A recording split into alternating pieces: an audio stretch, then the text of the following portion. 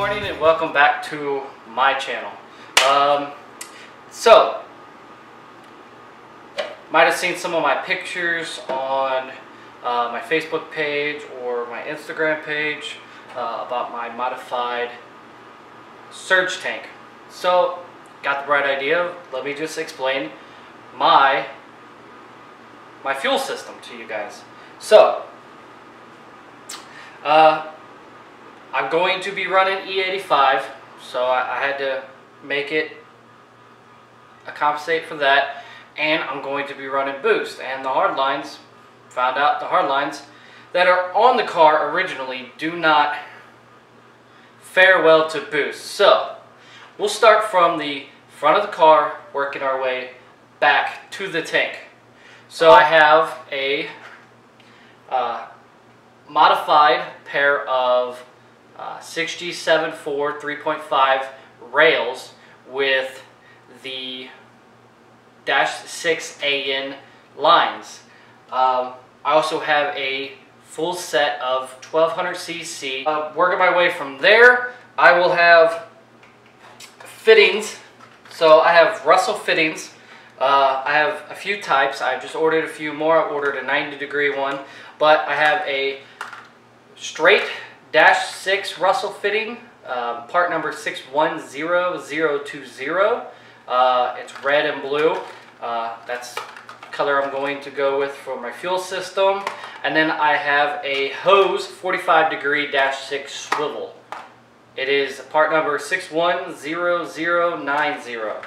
So yeah, I just have, figuring out which fittings you need, what angles you need, and go from there pretty much. Along with the fittings, I have a flex fuel, AEM flex fuel sensor. I'm going with a standalone ECU, AEM, so I ordered an AEM flex fuel sensor. It just helps with the E85, make sure that the balance is correct every time I go, so I don't have to pretty much play mad scientist and determine if one tank is different than the other. This kind of corrects everything for that. So I have an AEM flex fuel sensor. With this, the part number for this one is flex fuel sensor PN30-2201. Now with that, with the whole case, you get a few things. You could choose between a barbed in fitting, or you could choose between a -6 push-on EFI type of fitting. So I went with the -6 push-on. So they're pretty simple. -6 in, they just unscrew. They have a little slot right here, so you can kind of push it on there, and there's this ridge right here that goes on there. Same thing with the tank, and we'll get to that. So it has this little ridge right here that goes on there. This part, let's put that back. So this part right here just goes right on there. It's got that opening, almost just like an opening. It just goes right on there. You just push it on there, and it clamps it down. No needs to worry about it slipping. No needs to worry about clamping or anything. So AEM supplies you with 2 of those.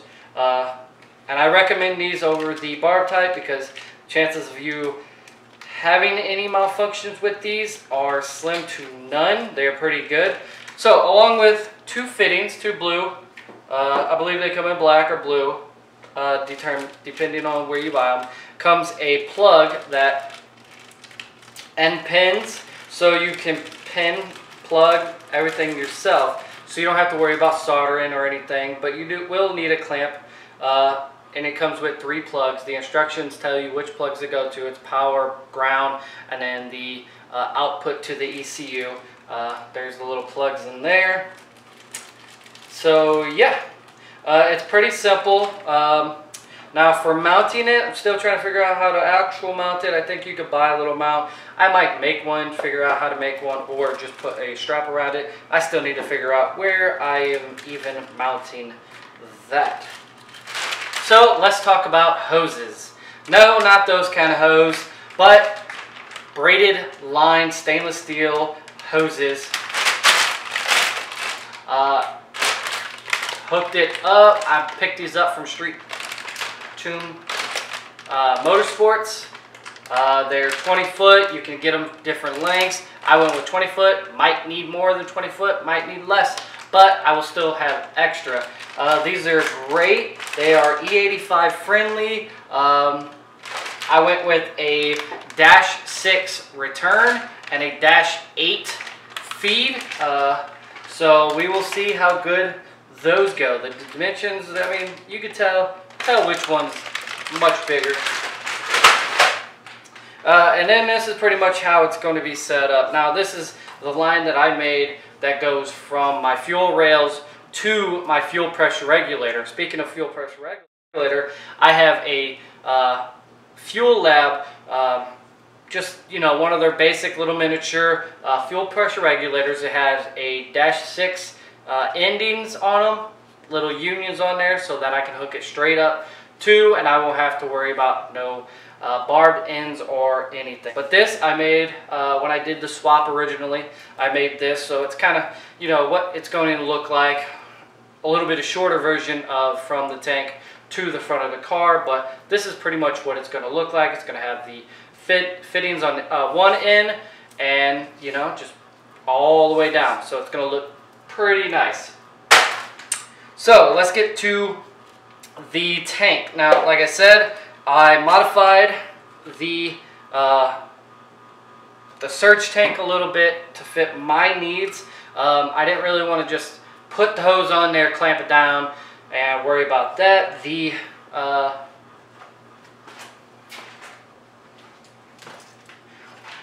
return on here is kind of small, not compared to the 3/8 feed high pressure side, but the low pressure side for the return is kind of small, and it would definitely be restricted. And, you know, just clamping it down, I would have problems because, you know, I don't want to crush this or whatnot.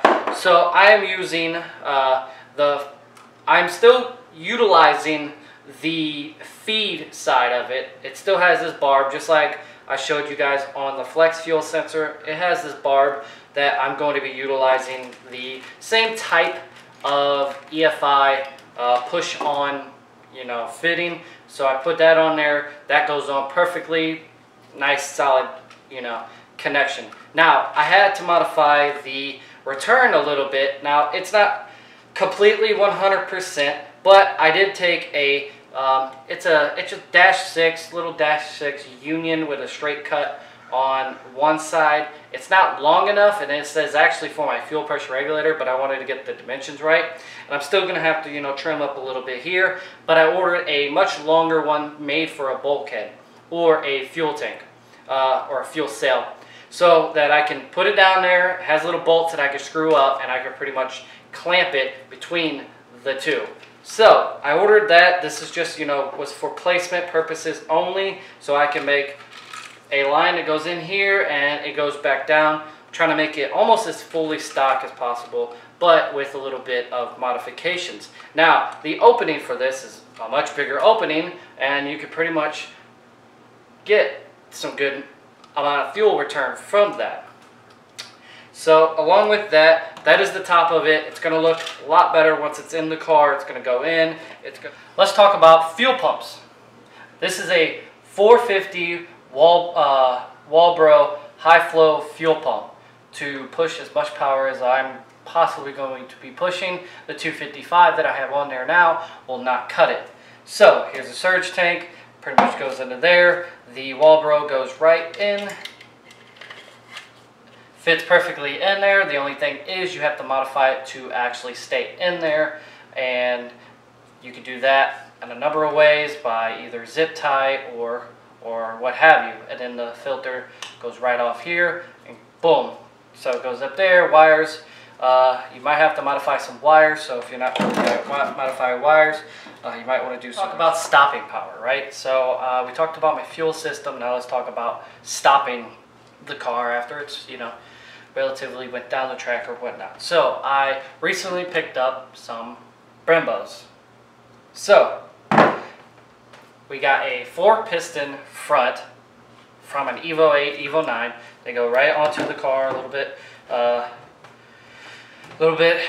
behind them, you got to get a Evo 8 rotor, Evo 8 pads, and make sure that your offset on your wheels bigger, and then a 2-piston rear from an Evo 8, Evo 9. Now I know they're 2 different colors, and I will be taking them and getting them rebuilt and powder coated with brand new rotors, brand new pads here shortly, probably next week. So I'll definitely upload a video taking them up there. So thank you for watching the video. I hope you made it this long. I hope you enjoyed the video. I hope this helps anybody out there that's looking for an upgraded fuel system, having it be high compression, supercharged or turbo for your 3G.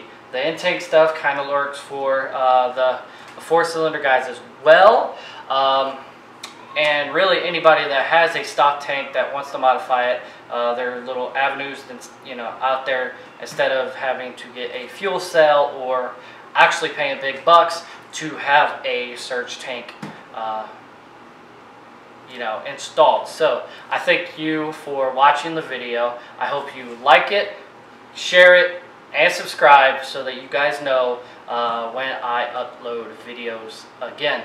And thank you, and have a wonderful day.